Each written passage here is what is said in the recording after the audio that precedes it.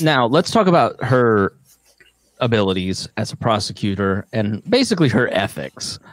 A lot or of lack thereof. Yeah. A problem with Senator Kamala Harris, especially during her prosecutorial years, is ethics, and that is what a lot is called into account for a question. If many of her detractors on the right took the time to read information and facts and statistics, they would look at the ethical problems of her prosecutorial record and not her sexual history, for instance.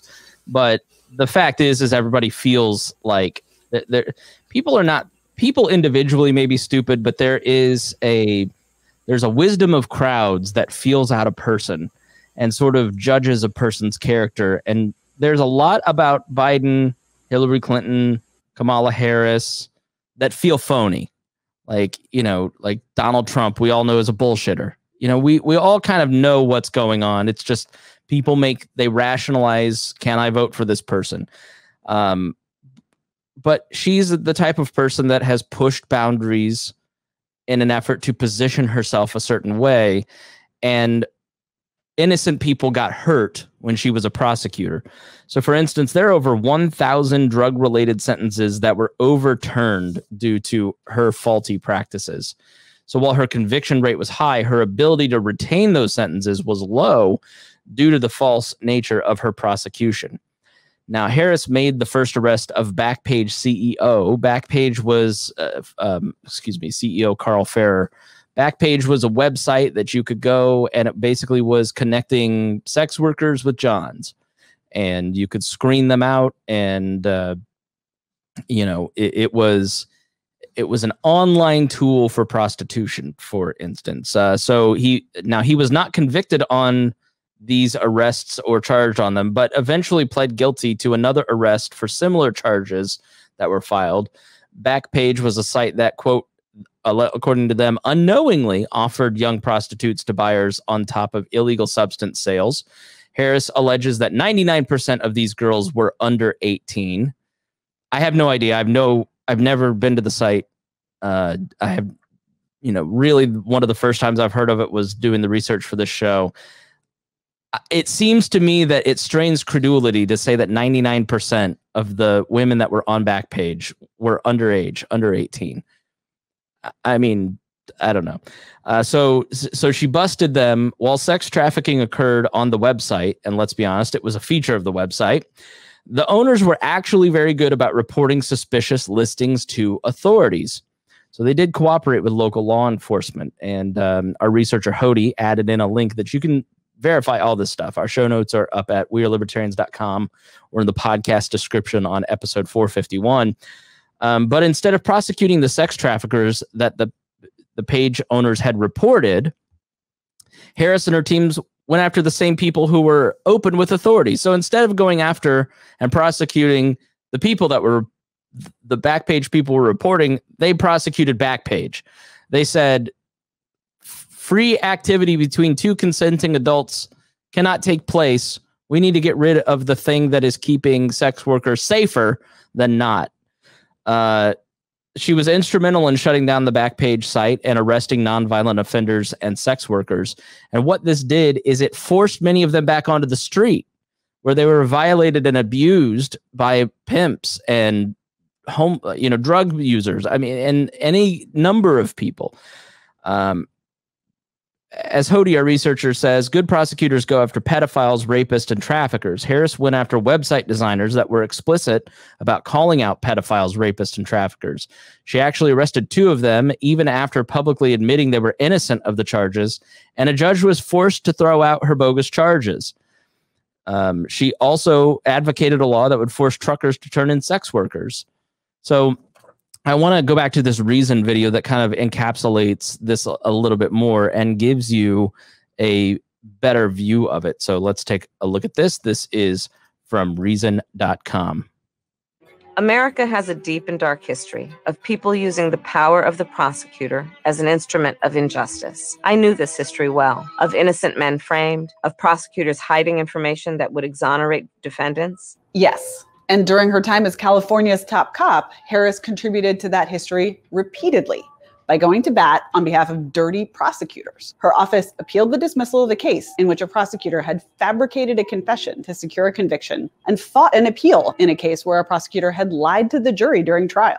In 2015, Harris tried to stop the removal of the Orange County District Attorney's Office from a murder trial after it repeatedly failed to turn over evidence to the defense. Her office even tried to keep a man in jail who had been wrongfully incarcerated for 13 years after a judge ruled that he had proven himself innocent just because the man hadn't delivered that proof quite fast enough. And as San Francisco DA, Harris hid known misconduct by a crime lab technician who admitted to deliberately tainting evidence. Did prosecutors working under you know about the concerns about that lab? The prosecutors which is what the judge alleged. Did not know about it, at least said they did not know about it. The debacle has since led to the dismissal of hundreds of criminal cases.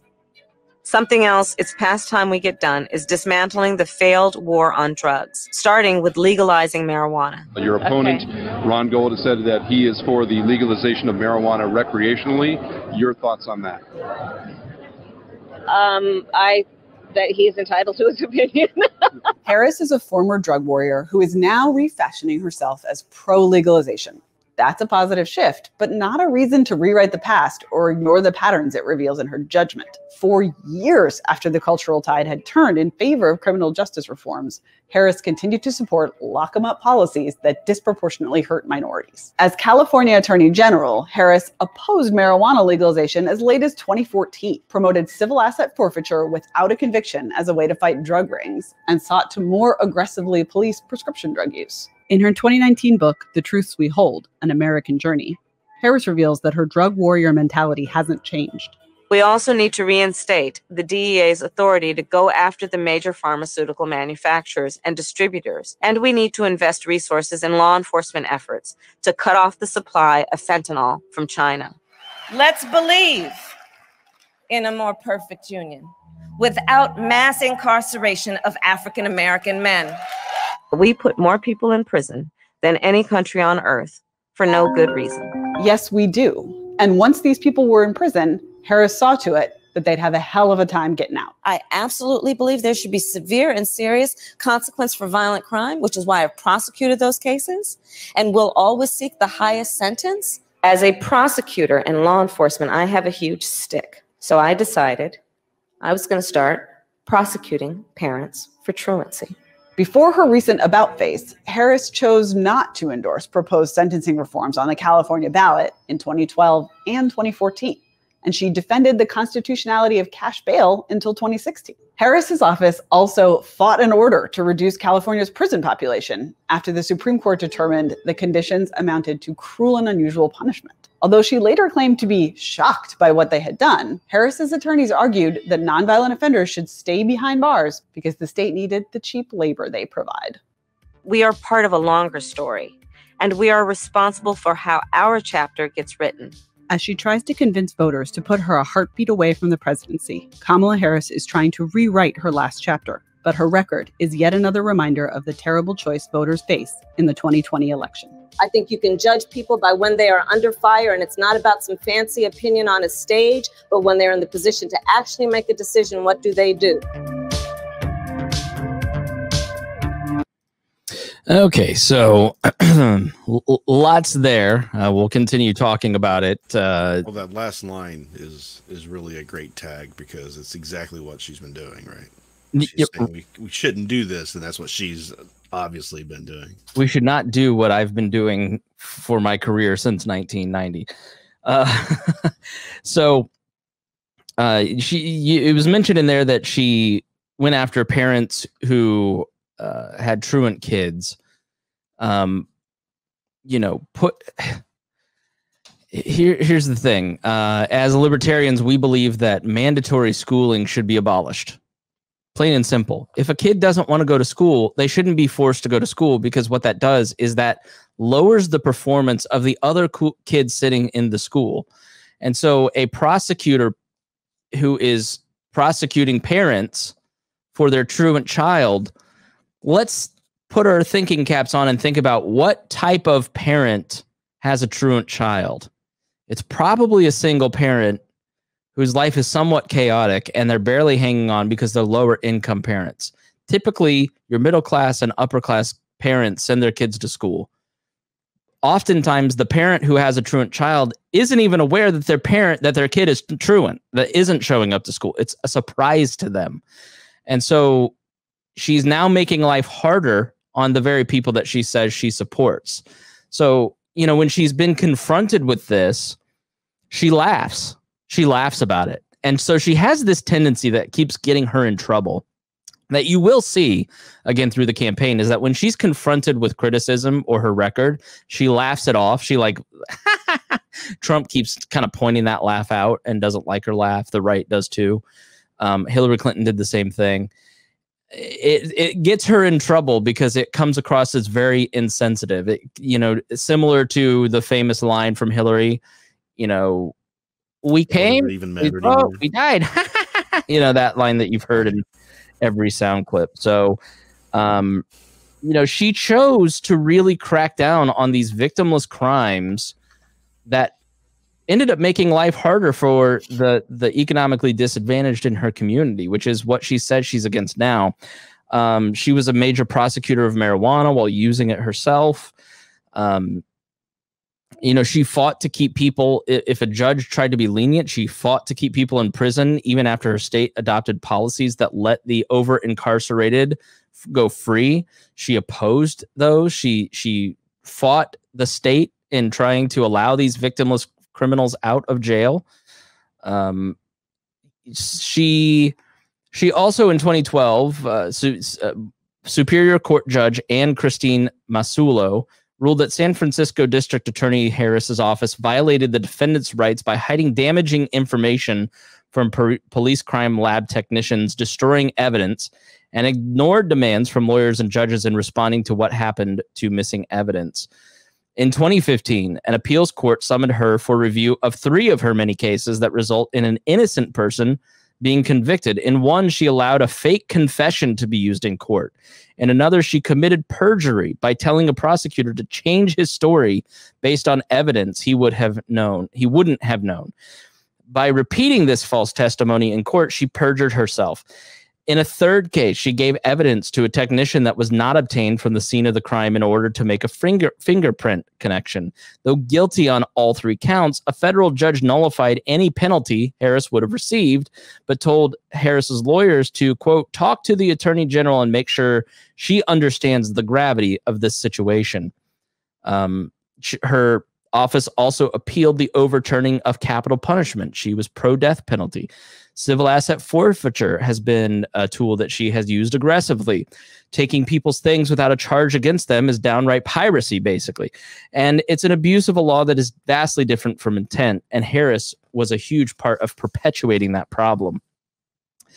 When it was discovered that she defeated a bill that would have paid prisoners $1 per hour instead of 8 to 32 cents, she explained, the way that argument played out in court does not reflect my priorities. The idea that we incarcerate people to have indentured servants is one of the worst possible perceptions. I feel very strongly about that. It evokes imagery of chain gangs, despite having advocated for not increasing the wage to $1.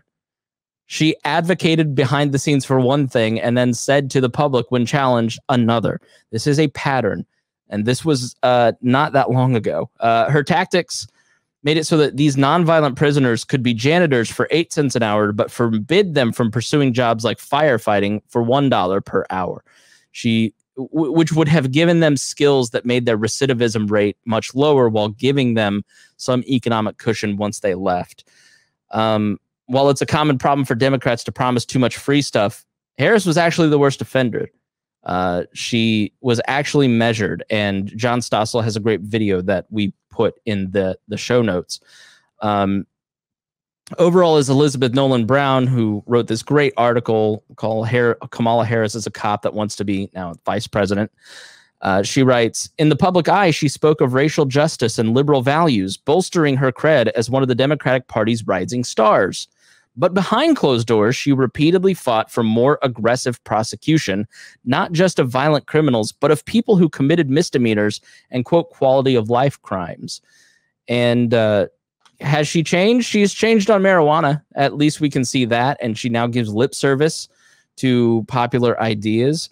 Nick Gillespie called her arguably one of the most libertarian on drug policy at this point, and wrote an article saying so and giving his argument why.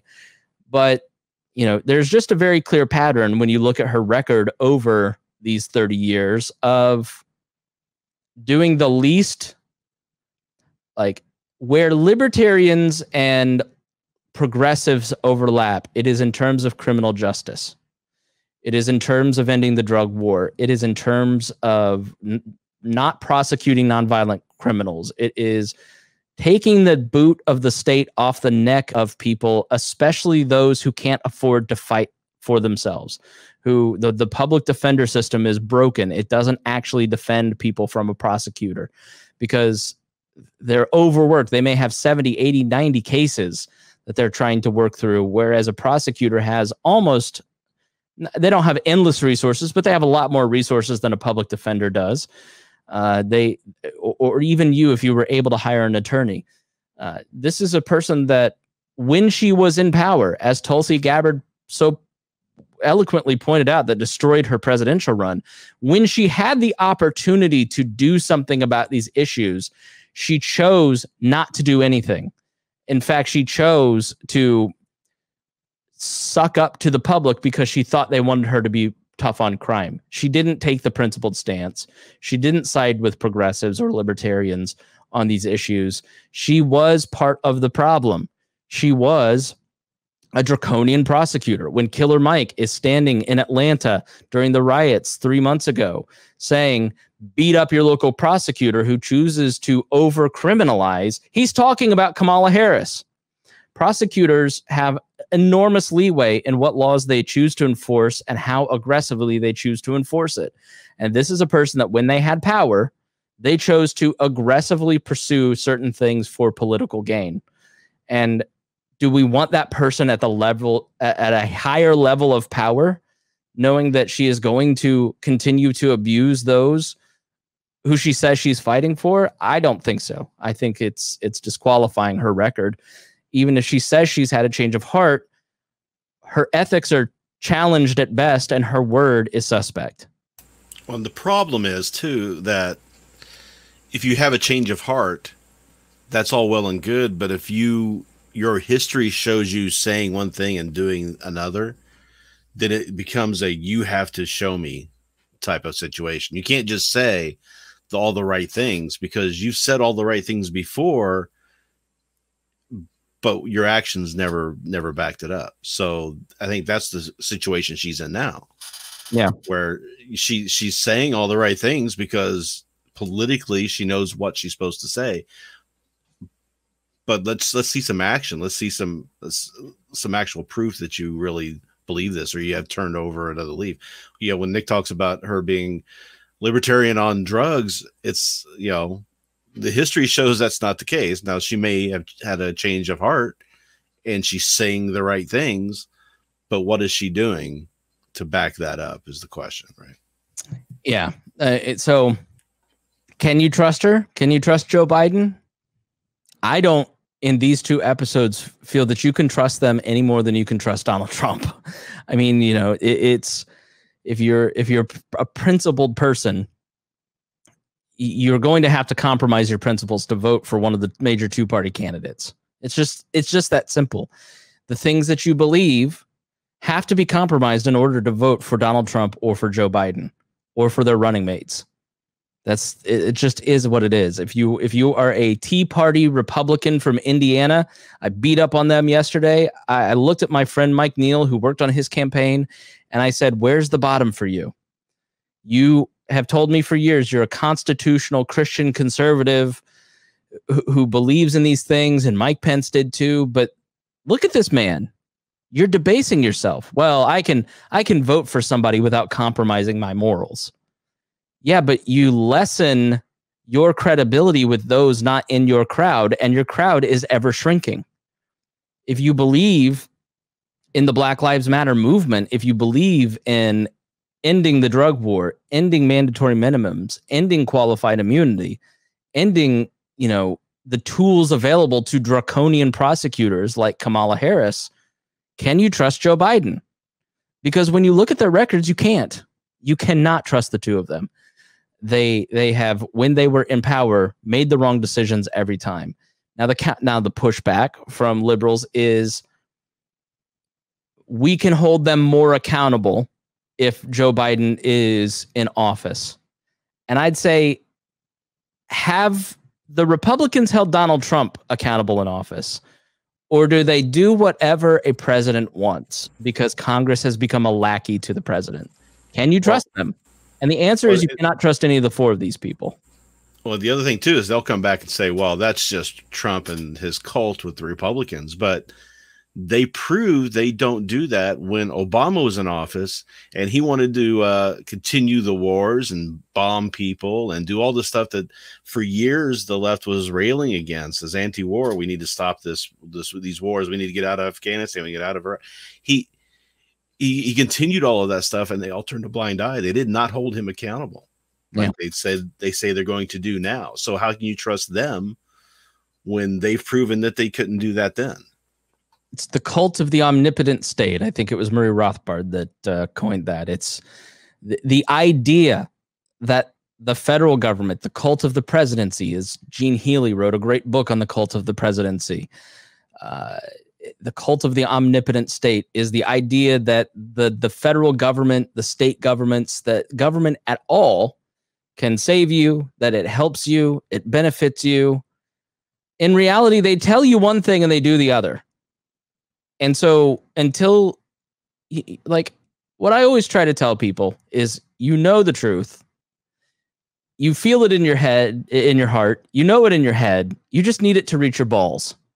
And so you need to start voting differently, or doing what TK Coleman talked about in that great episode with him, innovating our way out of this and stop looking to the state altogether to save you in any way, shape, or form. Build a life around libertarian principles and peaceful solutions and economic opportunity for new people, and grow the power of libertarianism and our ideals to the point that people look at that example and go, I'm done with this cult of thinking that these people are in my corner.